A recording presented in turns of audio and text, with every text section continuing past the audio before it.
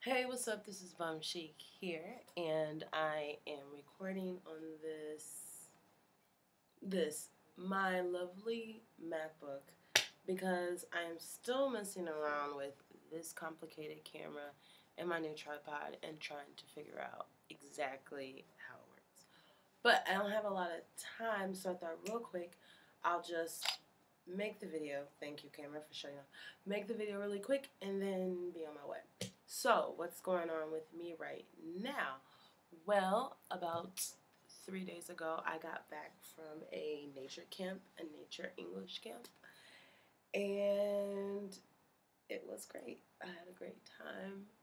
Um, there were some challenges, and I really got time to kind of be inside my own head and kind of see where I am and how I feel about things, especially how I feel about myself growing here in Spain and what I've been going through over the last 9 months and how I feel about it, my life in general. It was really cool. So, what's an English camp?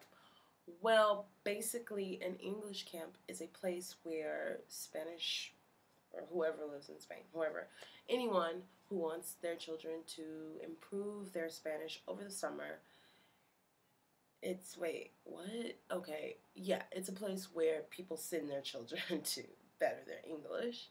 Um, our camp was located in Guijo de Avila. It's like a very small place, about 57 kilometers from Salamanca. Um, the site is actually really cool and unique because it's located on Rio de Tormes, and there are a lot of cool historical sites all around. And so our campsite was basically right along the river. So there were tons of water activities to do, such as kayaking, canoeing, sailing. Um, there's also archery and climbing, and what else do we have? Sorry, I'm so tired. Oh, what else do we have?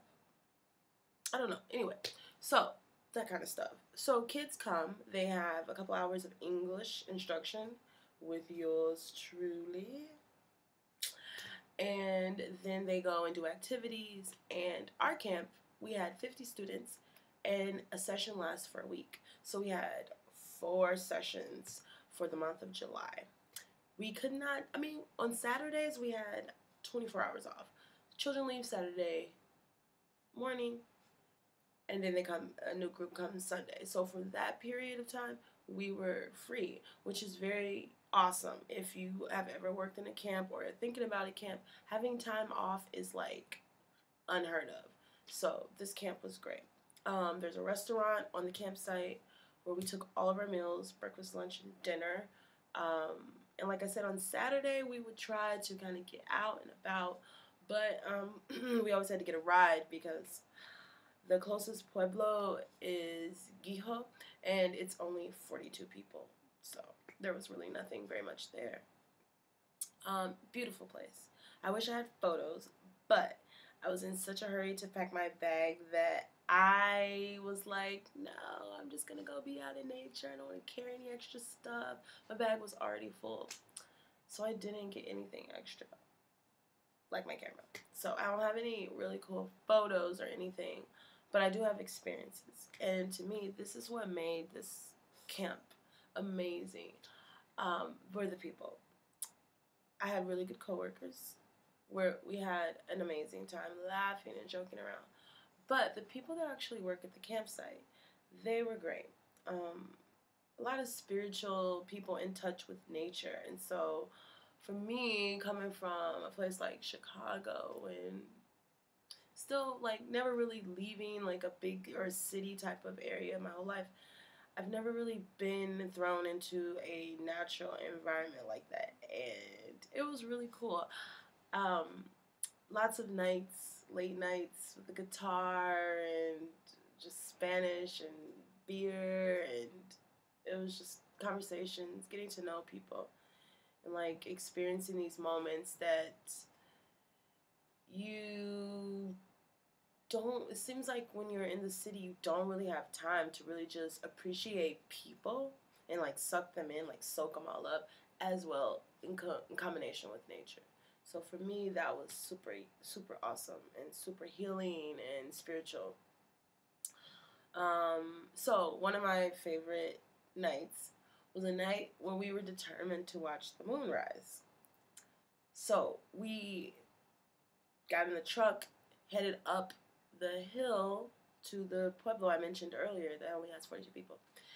Stopped it, got out, laid out on the ground, and watched the stars. And we're waiting for the moon, we're waiting for the moon. The moon is like late as hell. We're like, where the fuck is the moon?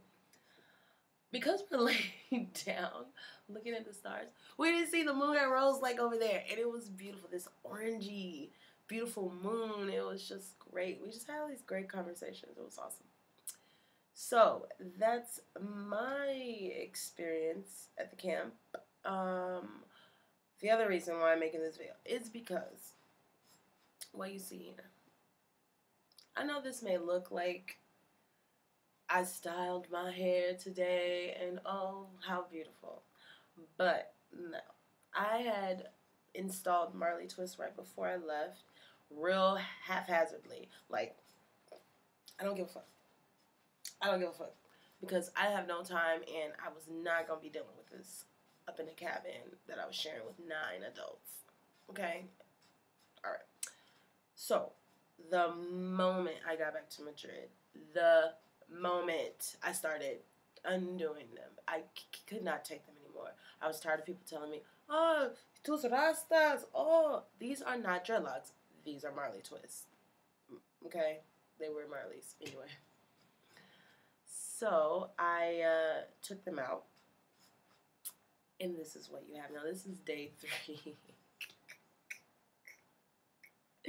I'm sorry. I'm cracking myself up because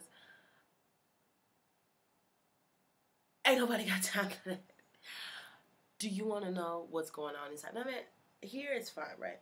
But when you get up in here, this inside, oh my God. The amount of tangles, the amount of clumping and is so strong. It looks so good right now. I'm just like, fuck, this might be my hair forever.